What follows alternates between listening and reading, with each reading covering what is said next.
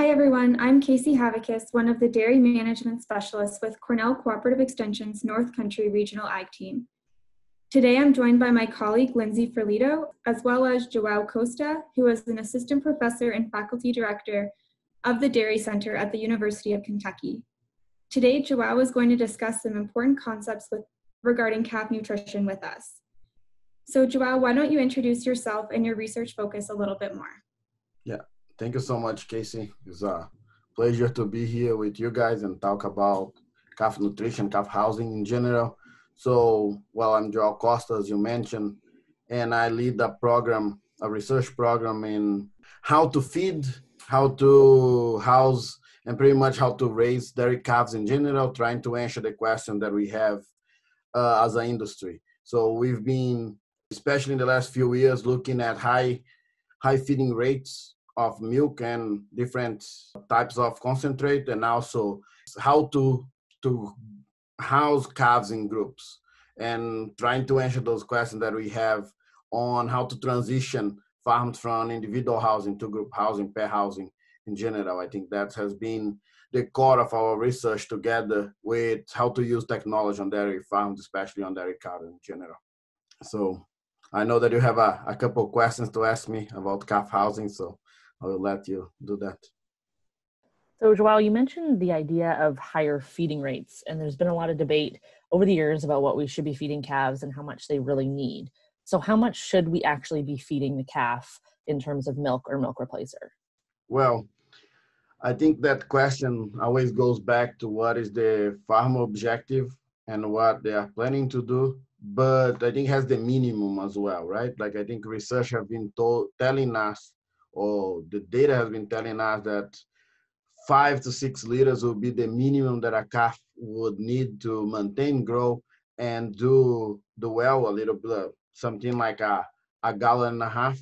But right now we have farms with objectives of having pretty much the max gain that we can on the first 6 or 100 days. And that has led some of those producers to have very high feeding rates, very high milk allowance or milk replace allowance, to the point of ad libitum. Many farms there with 2, 3, 3.5 gallons per day per calf. And we always try to bring the discussion that is not the amount of milk, it's the solids that is in the milk or the milk replacer that actually influence what these calves are receiving as nutrients. So the question is, what is the objective of the farmer, what they need to do? But we have seen, especially when we feed this high amount of milk with a very set and organized diet, gains that are much greater than the classic gains of calves from the last decade or so that we use in the industry, calves that are gaining 2.5, 3 pounds in the first 100 days of life. But the idea of what is the amount, how many liters, how many quarts, how many gallons we should be feeding calves should always fit to the strategy that dairy farmer are using, right? But at the same time, when we talk about feeding calves more milk, we need to talk about how to wean them, how we are going to deliver this milk, what we need to do in general to actually gain the weights that we want. That is more than feed calves, is actually what they use, what we get as yield from those animals. Great. And I know there's been some concern of some producers when feeding a higher plan of nutrition and feeding more milk of when they can be feeding larger amounts of milk. So how quickly can we increase milk in the calf's life? Well, lately we have been showing and finding data that actually ramping up, right? That will be that process of giving calves a little bit less milk in the first few days and increase it slowly actually is not necessary. Calves actually in the first 2 weeks of life have a very high variation of what they will drink, but many of those calves are actually going to drink 2.5 gallons the first week of life. However, the consensus is that no calf should be force-fed in any way, right? So even if we are going to offer 2 gallons, 2.5 gallons, 10 liters of milk in the first week of life, make sure that some of this milk will go to waste, right? Some of the calves will not be willing or able to drink that amount of milk, but some will. Actually, a great majority of them will. And we find no problem for those animals in general.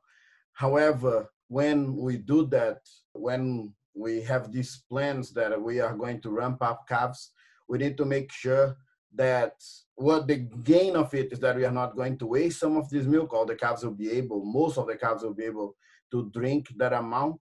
If we are offering, like I would say, if we start with 6, 7 liters and ramp up to wherever we are hoping for, 8, 10, 12 liters, give at least like 2 weeks of adaptation for those animals. But I will again say that research has found that that has no benefits in general, besides the benefit of you not wasting some of the milk. But the downside of it is that you are limiting some of those animals in this very important time of their life. That's the first 2 weeks that they could gain a little bit more of nutrition or a little bit more of nutrients on that time. So I particularly, if there isn't a need to save that extra milk, I try to advise the farmers to not do ramp up of the amount of milk in the first 2 weeks of life. Okay, and is there any recommendations on how many times a day calves should be fed if we're going to be feeding them more amounts of milk, and how might automatic feeders help achieve that? Yes, so I think the easy answer for that is that the automatic feeder really give us the option to distribute the meals during the day. We know that like when we talk about automated feeders, we are talking about a very broad types of equipment in general, types of setup. We can control how much milk the calf is allowed to get in each visit, how long between visits, and that also influence the feeding behavior of those animals and how they drink milk. But if we think in general, the automated feeder actually give us the possibility to give the calf the chance to come and drink milk when they want to, at least like very well distributed throughout the day. And calves with a normal plan, they will drink between 5 and 10 times per day in meals that will vary there between 2.5 and 4 or 5 liters, depending the setup of the feeder. Where obviously that distribute that amount throughout the day, we have like no problem, let's say, or at least less problem feeding behavior abnormalities. But if we are going to feed high amounts of milk, I particularly, and a lot of data show that calves can actually drink a lot more milk at once than we expected or we hypothesized before. Feedings of up to 5 liters at a time, 6 liters at a time, we have seen no problem whatsoever. So people that are feeding 8, 10 liters a day can easily divide that in 2 feedings per day without having any sort of issues. But it's always good. Like this is like the minimum. We can do 2 feedings a day when we are feeding high amount of milk, but it works much better if we do 3 times a day, right? And that, especially when the 3 feedings a day are very well distributed.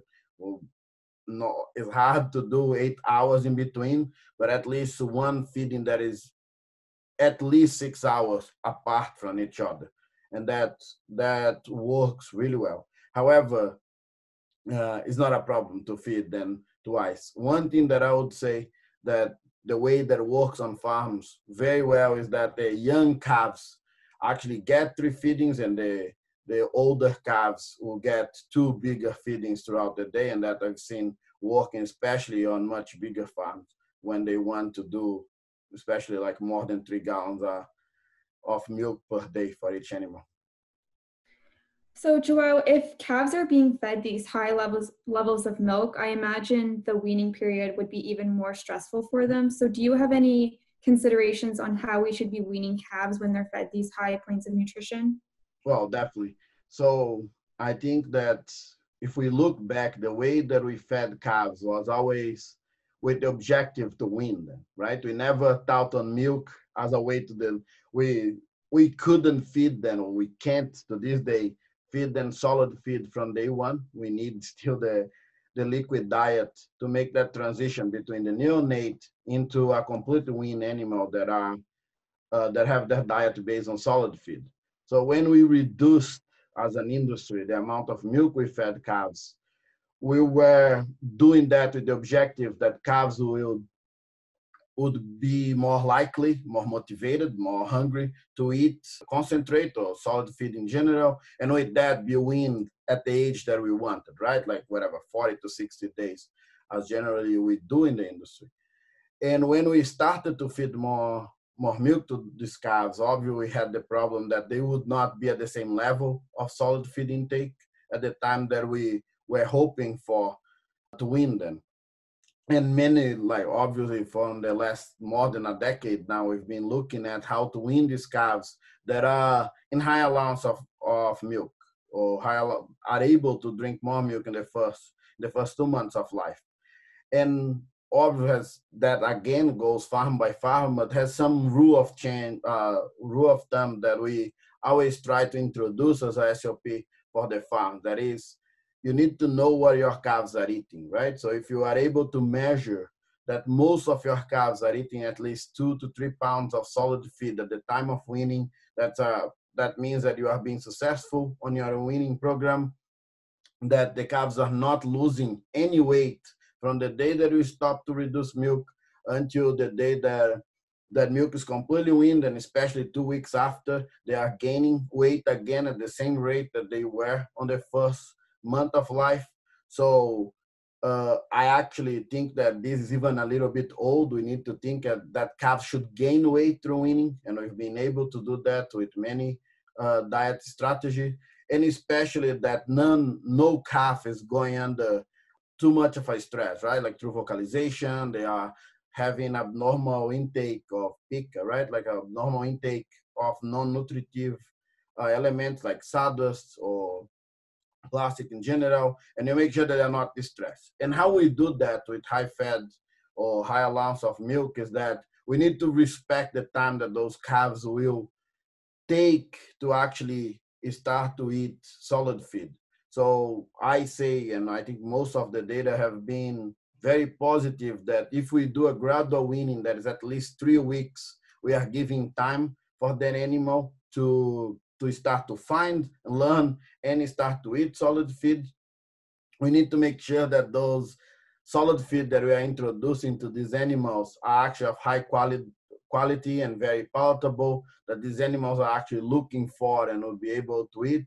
And to make sure that these diets that we are, well, the transition that we are making is actually a transition that will support the same growth or the same amount of nutrients that we are offering before. Obviously, we always will have a little bit of a drop of metabolized energy that we are offering these animals, because we are coming from 10, 12, 14 liters of milk that are highly palatable, highly digestible, and now introducing them to a solid feed diet that they're not eating that much, but make that gap or that drop the minimum as possible, right? So try to calculate diets that we actually make sure that the amount of energy that we are offering, or the amount of nutrients in general that we are offering these animals before and after weaning, is as plateau as possible.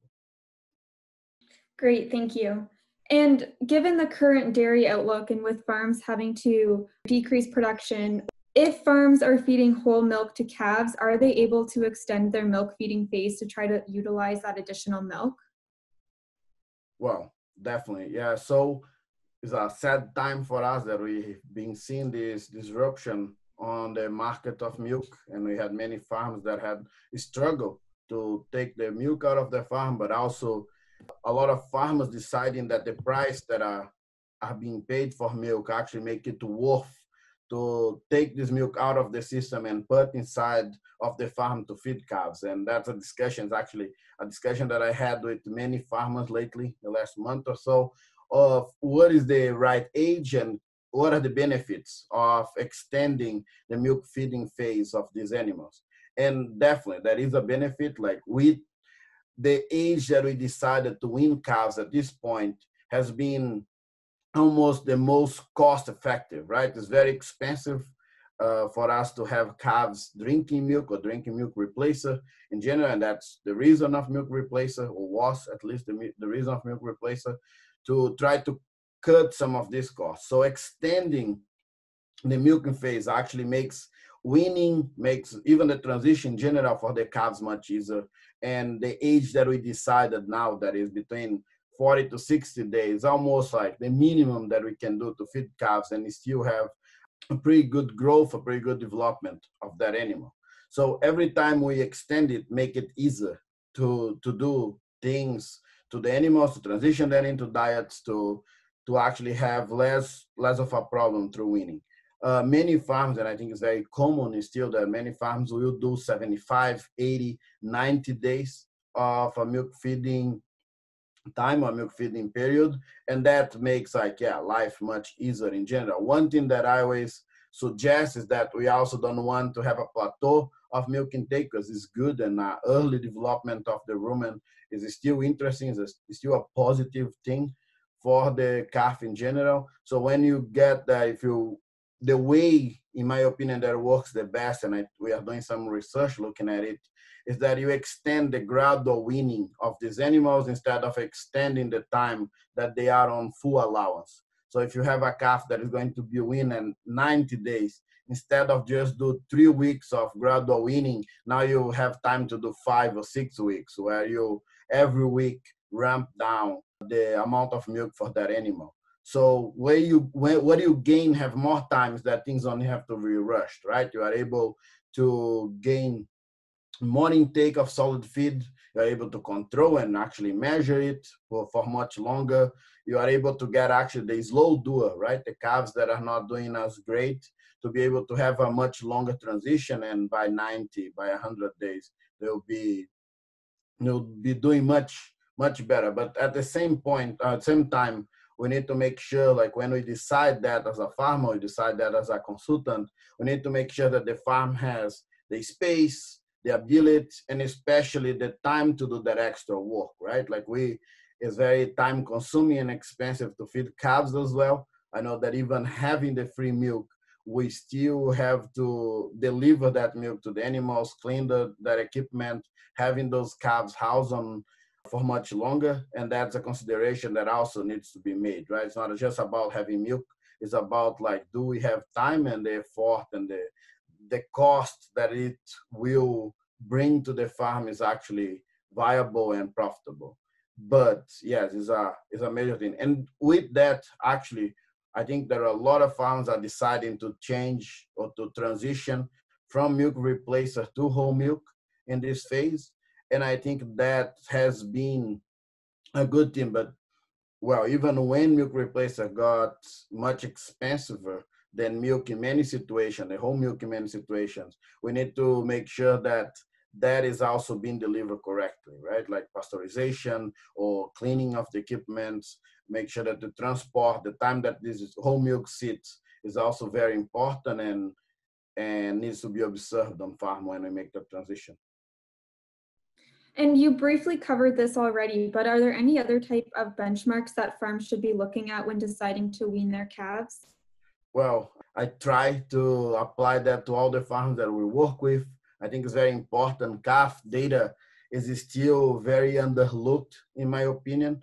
And I think the initial 3 benchmark that should be used to wean calves, at least to have an opinion of how the weaning of the animals are working on your farm, is to make sure that those animals are actually having a ramp up that is slowly and steadily through weaning. So the rule of thumb, and that depends the size of the animal, the breed, what is being offered to them, but like for very long at the field, we are talking about 2 to 3 pounds of solid feed at the moment that milk is not made available as well.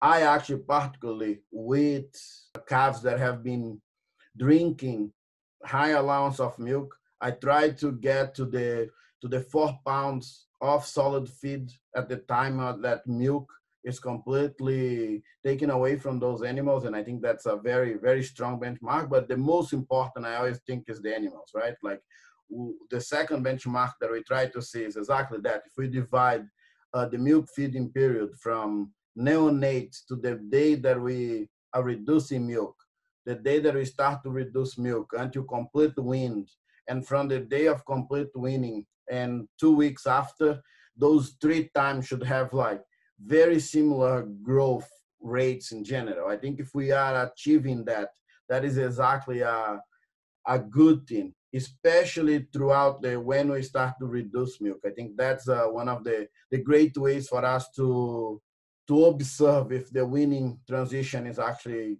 going smoothly through time.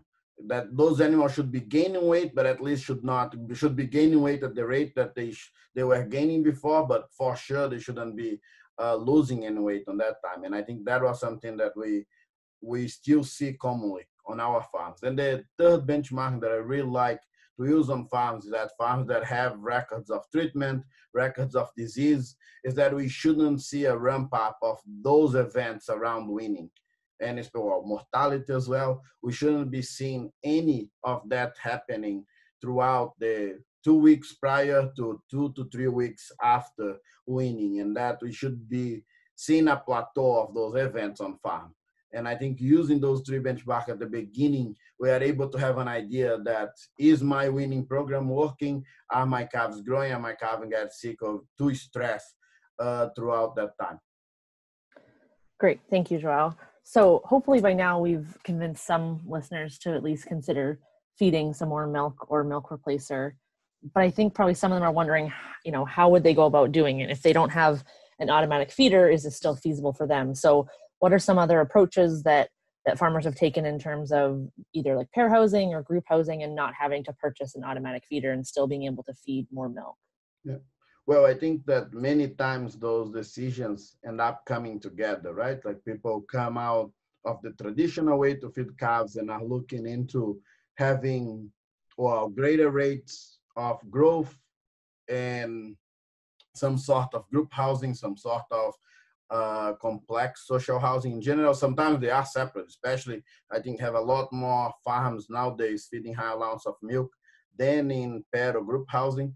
But together, I think they also come as a decision in many farms. And a lot of questions that we get is like, well, how we can do it without having, and even individual house, how can we feed more milk if, even my bottles are 2 quarts and things like that? And I really think there are many options out there. And the options that we've seen and doing more and more is obviously for group housed, the weaned, the automated feeders is the most obvious one, but has many ways to feed calves with mob feeders. I think more in the market, more and more, we have those 2, 4, 6, even greater mob feeders that work really well and are very easy to clean.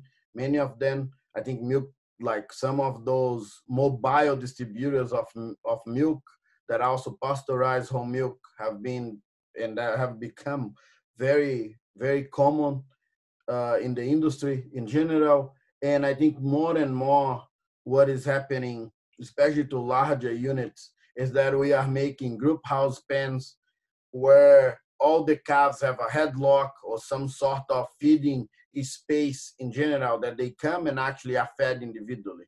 And those alternatives are becoming more and more common. Farmers are becoming very creative of how to do it.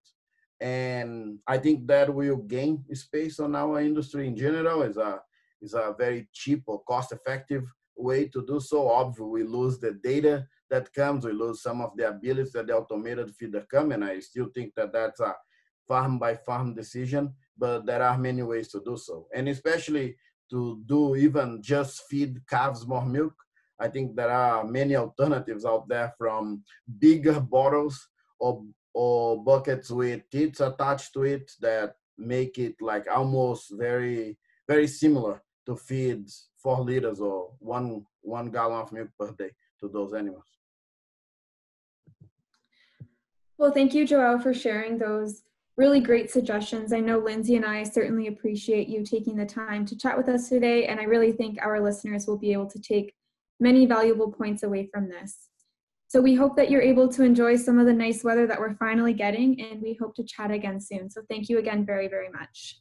Well, again, thank you, Casey and Lindsay, for the invitation, and I would like to open my contact, and I think we'll be shared with the video, but costa@uky.edu. It's my email. I'll be happy to answer any question that any listener may have, and like you guys as well. Thank you very much for the space, and I will be happy to participate in the future.